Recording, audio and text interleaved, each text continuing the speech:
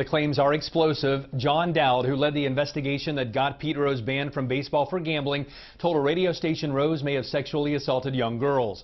A guest host for WCHE 1520 in Westchester, Pennsylvania, asked Dowd if he considered Rose a likable person.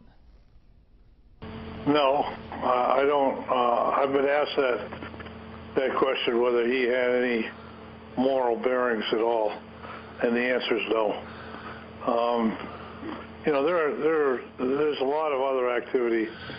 You know, he constantly violated the customs laws.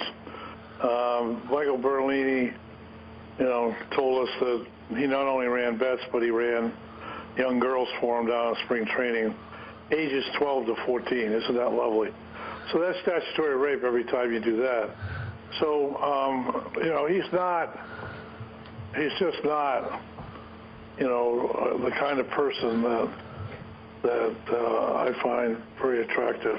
Well, that interview happened about 3 weeks ago. You heard Dowd mention Michael Bertolini. He was an associate of Rose. An attorney for Bertolini says, quote, Mike categorically denies the allegation. He never did any such thing, nor did Pete Rose, nor did Mike say anything to Dowd about the subject. The story is libelous to him and to Rose and should be retracted immediately. All right, as for Pete himself, here's what his attorney, Ray Jenko, told me about an hour ago.